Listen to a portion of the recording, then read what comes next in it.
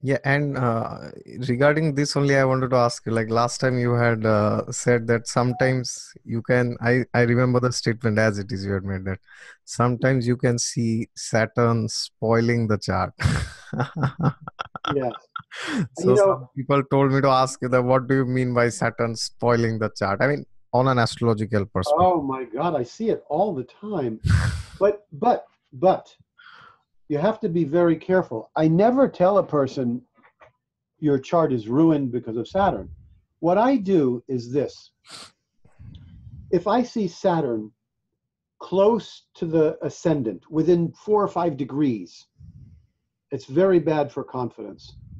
If Okay. I see Saturn close to the sun, within 3 or 4 degrees, close to the moon, 3 or 4 degrees, or close to the ascendant ruler, or or aspecting the ascendant degree within 3 or 4 degrees.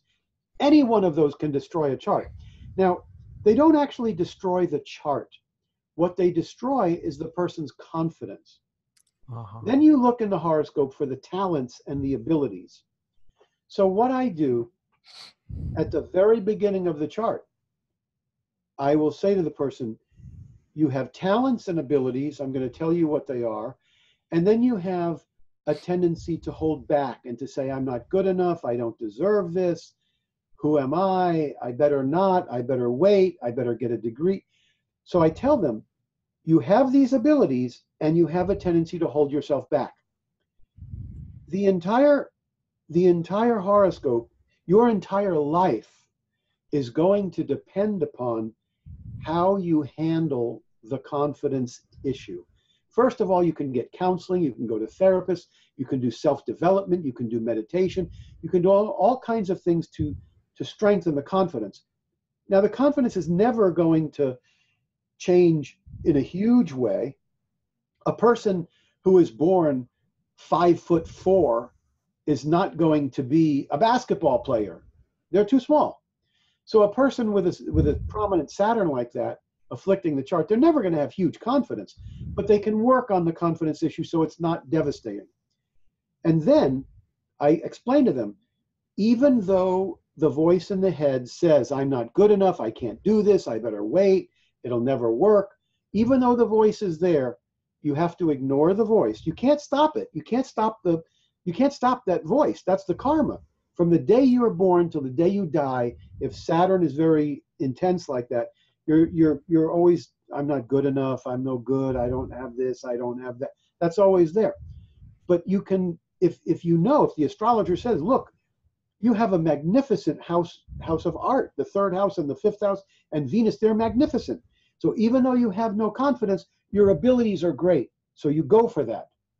Or your ability in religion and philosophy is fantastic, even though there's no whatever it is. Okay. Now the reason that I do that is very interesting because in my beginning days of astrology, I would see these charts and I would start. I didn't want to talk about the negative stuff. I would tell them, oh, there's some lack of confidence, but I wouldn't make a big deal of it. Then I would talk about all the money that was in the horoscope, the career success was in the horoscope, the abilities with partners. And at the end of the reading, because I don't ask for a lot of questions, I like to do the reading objectively. Then they can tell me after I've spoken. So I would get done with the reading, and what do I find out? Well, I haven't really made any money. Well, I really haven't followed a career. Well, I really haven't done this. And then I say to myself, Saturn has ruined the chart. But Saturn has not ruined the chart. The person has allowed their confidence to ruin it. Okay. So I would feel very stupid telling them how great the chart was, and then they tell me I have nothing. So, so I didn't want to be put in that position of being wrong. So in the beginning of the reading, I would say, I'm going to tell you, you have great abilities and you have a tendency to hold yourself back. So I'm going to tell you the abilities, and that way they could see whether, whether they could see the possibilities of what they could achieve. Yeah, Okay. and apart from the criteria which you said that Saturn aspects the ascendant or the ruler of the ascendant or sun moon, have you also seen, like, for example, in this case, the ascendant lord is in a dusthana, although it is not afflicted by Saturn. So have you seen if the ascendant lord is in 6, 8, 12, or it is in debility, for example, then also that happening? Yes, no question about it. I have Okay. definitely seen. You'll definitely see that. You'll see all kinds of karmic issues. With there's 10 different ways, 20 different ways a planet can be ruined. There's 10 different ways a planet can become powerful. But I must tell you that there is something special about Saturn, the Saturn affliction. There's no doubt if a person has the first house is Taurus and the ruler of the first house is Venus and it's in the 25th, 26th degree of Virgo, fallen, maybe aspected by Saturn or something or some other malefic, there's no question the confidence is no good. But there's something very specific about when the planet is with Saturn. Saturn is the quintessential planet of karma. Of course, if Venus is the first house ruler and it's fallen in Virgo, that's karma, of course. And the person will have problems. But there is something about Saturn that is so unyielding. Saturn does not let up. If you're doing a prashna or something and the person asks a question about something they want to accomplish and Saturn is right there, it doesn't matter what they do, it's not going to work because it's Saturn. Saturn is karma. And when you come up against Saturn, you do not win. Saturn wins. So in any case, but now please understand something. People that are spiritual, lots of people that are spiritual are going to have prominent Saturns. Saturn aspecting the sun, Saturn aspecting the ascendant, because Saturn is Lord Shiva. If you don't have a Saturn aspecting some personal planets, there's not much ability to be introspective, to meditate, to be detached from the world. In order to have some detachment from the world, some separation, so that when bad things happen, you don't go crazy, you need to have Saturn, having some aspects. So I don't worry too much about Saturn, but it's when it gets tight. It's when it gets very, very tight, 1, 2, 3 degrees with a personal influence. Then you have a situation to deal with. Okay, okay. So you are saying apart from the other placements, you see if Saturn is more closely linked, then the struggle is more harder. It's a distinction, but it's a strange distinction. Yeah. If you said to me, what would you rather have? Would you rather have the ascendant ruler fallen Hmm. in a bad house and fallen, or would you rather have the ascendant ruler within 1 degree of Saturn? Who the heck can say which is better and which is worse? But there's something about there's something about Saturn that if you have it with Saturn, you're not going to change it very much. That's just you know. And here, I don't want to say that Saturn is worse than something else. I don't want to say that, but there's just a different feeling to it. There's a different feeling to it. okay, and in your idea, why have you seen? Because generally Saturn is very much talked, so I just want to extract Very as much what? much. Saturn is Generally, Saturn is much more feared and talked and discussed within the astrological community. So I, actually what's feared a lot is Rahu and Ketu. yeah, so I There's was no thinking that when this topic has come out, I want to extract as much information regarding Saturn also from you. with people fear Rahu. They say, "Oh, I'm coming to Rahu Dasha. This is terrible," and I want to pull my hair out. Rahu represents insatiable cravings and desires for worldly power. Ah, okay. Actors win Oscars in Rahu. People become powerful in Rahu. So Rahu is not to be feared. Ketu is spiritual, metaphysical. Now, if they're placed in bad placements, they can be problematic. But people should not fear Rahu and Ketu. They're often very good. Depends on the house they're in. Rahu in the 10th house for career is spectacular. You know, Rahu in the 3rd house is great for the arts and courage and activity. It just depends on the house. But I don't know. Saturn is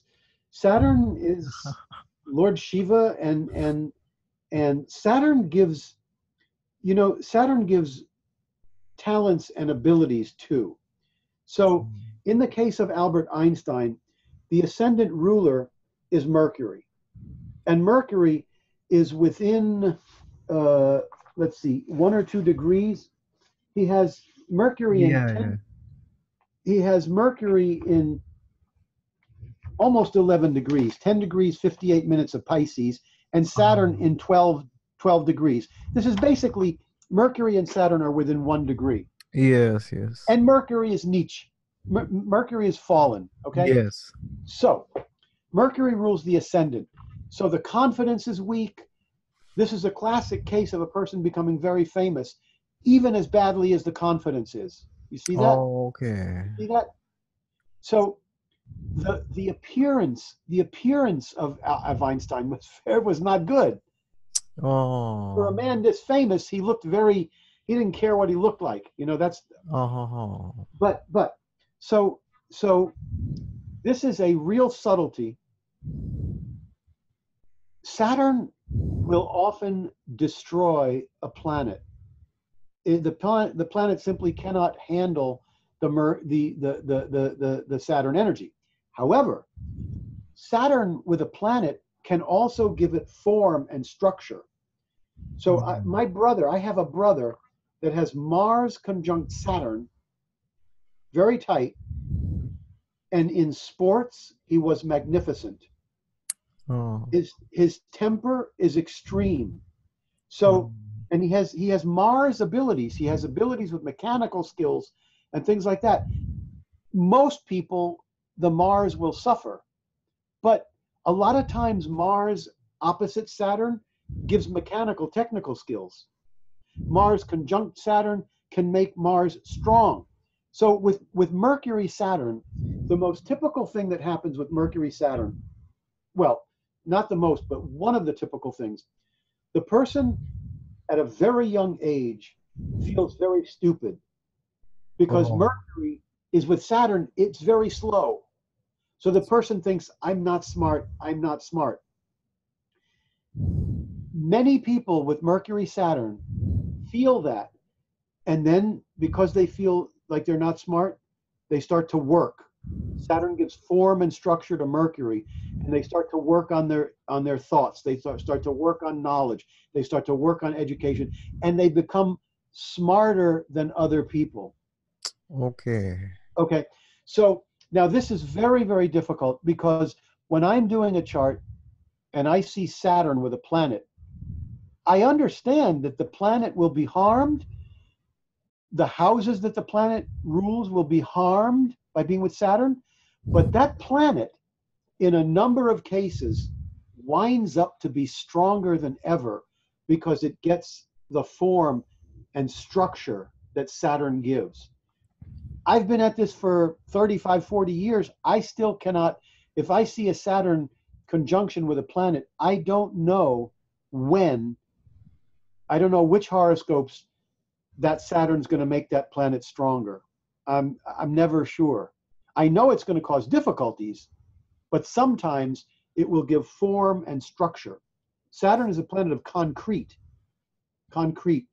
building. It's the most solid planet, like that.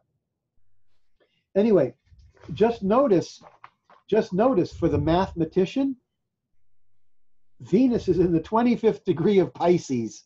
Oh, for Ramanujan, you're saying. No, for Einstein. Aha. Okay. For Einstein, Venus is 3 degrees away.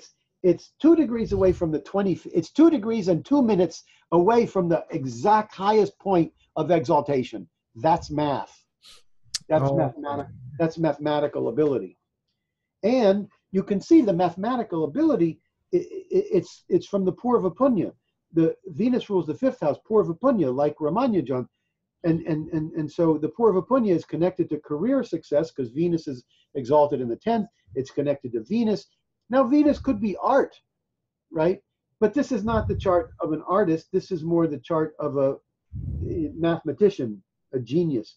And the Saturn Mercury, even as afflicted as Mercury is, that Saturn Mercury had a part in his genius. He, this is very interesting because people with Mercury in Pisces can be confused. They can have confusion. Einstein said the reason we're having a storm. Einstein said the reason that he could gain certain insights that other people didn't was because he was comfortable in confusion. So when he would be doing these mathematical problems, there'd be tremendous confusion. Most people that are in confusion, they want to run away. But he was comfortable. He said, I was comfortable being confused. And he'd be working out the problem even while he was confused. That might have something to do with Venus, with Mercury being in Pisces. And it is also getting Nicha Bhanga from Venus, I guess. Yeah, I'm not big on Nichabanga myself because it only works 10, 20. In my experience, it works 10 or 20% of the time. The only way I would say that you would test whether Nichabanga was really working, if he comes to Mercury, Dashas, and Bhuktis and has good results, then we can say it works. Otherwise, I mean, look, this guy's going to be famous anyway with that highly exalted Venus in the 10th house and the 10th ruler in the 9th. He was going to have fame anyway. But whether Mercury is helping from Nichabanga, I don't know. Because most people that I find with Nichabanga, they still have the problems, big problems from the fallen planet. Yeah, and now here another thing I would want to ask you, like you had said that fame can come from the first or the 10th house. So here we see the 10th house is very strong. So when you say that it is strong, because there's a general notion that any planet in the 10th and the 11th is good, but generally they also say that benefics can give things more easily. So do you use that dictum here that 10th house is strong because it has 4 planets, or it has planets like Mercury, Venus, and you would say that Saturn and Sun, which are also there, they can also cause some friction? So how do you see that? First of all, the strongest things in a horoscope to me is a stationary planet and a planet that is very, very close to its highest point of exaltation. Those to me are like extremely strong. So the Jupiter 10th ruler in the 9th is very important. That's a very good placement. The highly exalted Venus in the 10th is very, very important.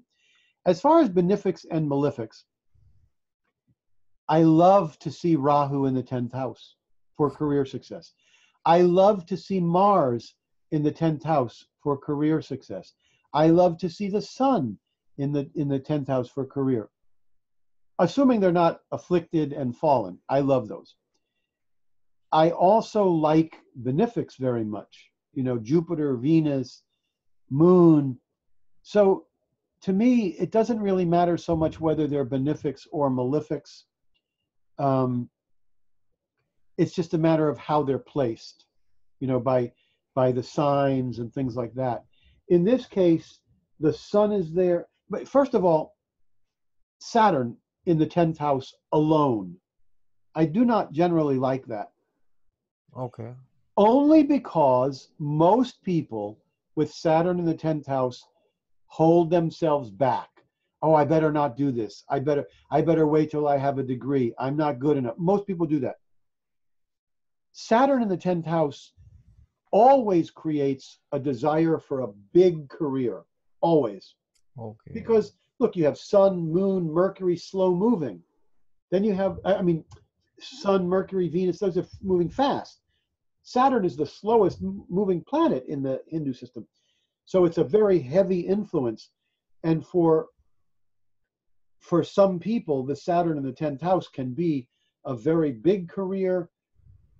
Even the people that hold themselves back in the career, they want a big career. They just keep holding themselves back. a person with Saturn in the 10th house should do something that organizes for the most amount of people the best results. So administrators and organizers is 10th house Saturn. So if a person has Saturn in the 10th, you tell them you want to look and see, how can I do the best effects for the most amount of people? And they will relate to that. But 70% of those people, they'll relate to it, and then they'll think about it and they go, but I'm not good enough. That's just the way it works in practice. So I don't like Saturn in the 10th house very much, unless there's other, like in this case, Saturn is helping all his, look at this. There's no energy here for family life. This is all about career. So there wasn't much family life because all these planets are in the career house. Yeah. So Sun is there, Venus is there, Mercury is there, Saturn is there. Saturn in the 10th house, if you're not holding yourself back, means this enormous commitment to the career, like that. I have Saturn in the 5th house.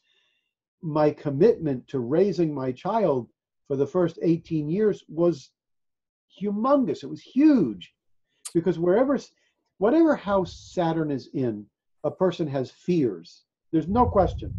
Saturn in the 2nd, they fear no money. Saturn in the 4th, they fear their mother, they fear happiness. Saturn in the 7th, they fear they'll never get a good partner. Saturn causes fear. Okay. But Saturn also places huge commitment.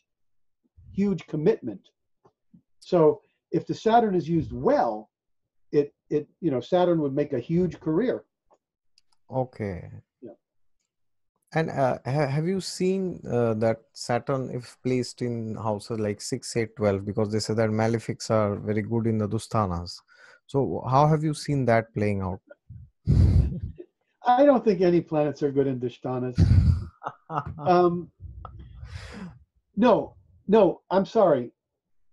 I very much like malefics in the 6th house. Mm-hmm. I very much like that. I don't like them in the 8th or the 12th. Now, again, if they're well aspected, that's another story. Mm-hmm. But if you just take Mars in the 8th, Sun in the 8th, Saturn in the 8th, those are not going to function well. In the 6th house, the malefics give a strong appetite, and they give you the ability to overcome enemies and jealous people and competitors and things like that.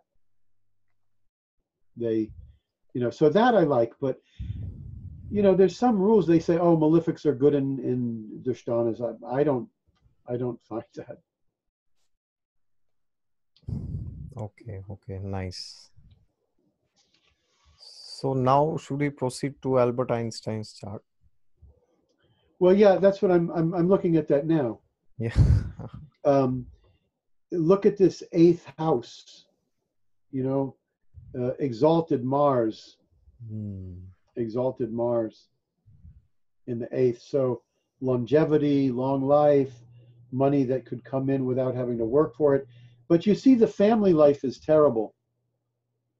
The Ketu in the 2nd house, and the 2nd house is Cancer, and Mars is aspecting its fallen sign, the 2nd house. Now, first of all, the worst place for Rahu and Ketu is the 2nd and 8th, or 8th and 2nd. For family life, it's terrible. That means that in their early family life, they're going to have ups and downs, unhappiness in the family when they're growing up. Then when they grow up and they have a marriage partner, there's arguing and ups and downs and fighting and friction. And if they come to a Rahu or Ketu dasha or bhukti, more ups and downs in family life, always arguing, always bickering, always little issues coming up. But in this case, Mars is it's not just Ketu in the 2nd. Mars is aspecting that fallen sign Cancer in the 2nd house. This is very bad for his one of his eyes. The right eye would be likely to be negatively affected. And money matters may have been difficult for a long time, but it's more the family life that is really not very good there.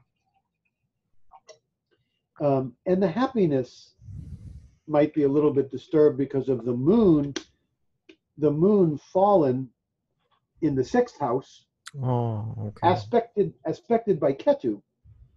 But this is a spiritual chart. You know, he made a lot of statements about the universe and God and nature. He had a strong faith in God. Jupiter is in the ninth house, of course, so that gives a good faith in God. The 12th house is ruled by Venus, the 25th degree of Pisces, exalted 12th house ruler, and then Rahu and Moon aspecting the 12th house. And the Moon's aspect is quite good because the Moon is aspecting its exaltation sign, Taurus. So the 12th house for enlightenment, the ninth house for religion, philosophy, higher knowledge, very strong.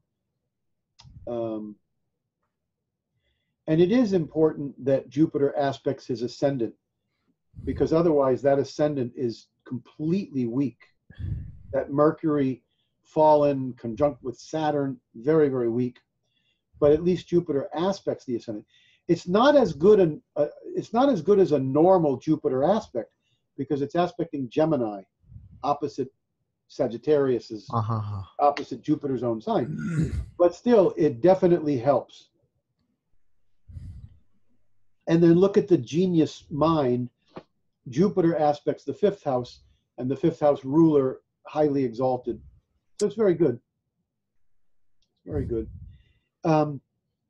The fourth house does gain some benefit by those planets aspecting the fourth. It's got a lot of planets aspecting the fourth house.